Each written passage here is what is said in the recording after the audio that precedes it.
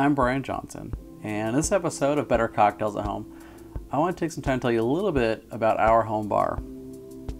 Now, our house is a 19th century Victorian home with 9.5-foot ceilings, and our challenge was to build a world-class home bar that really fit into our home.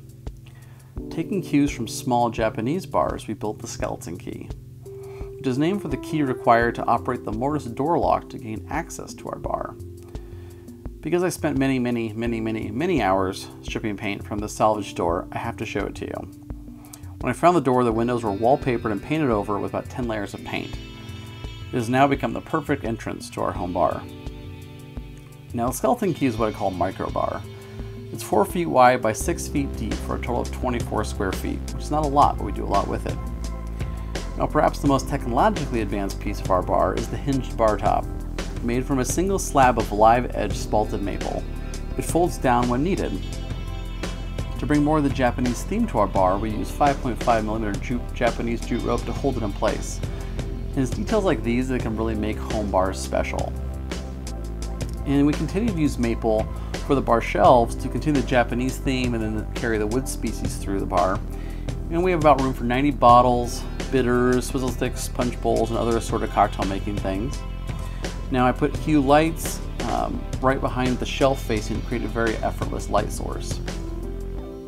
Now the back counter workspace was an afterthought.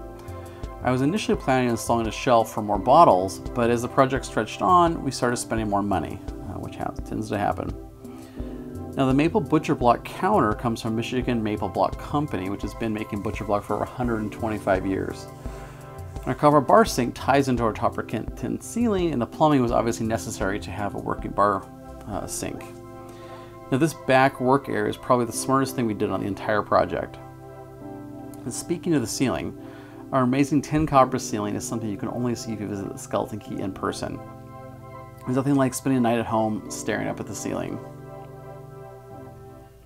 Now, did you think that's all we did? We just built one little amazing micro bar? Not even close, actually.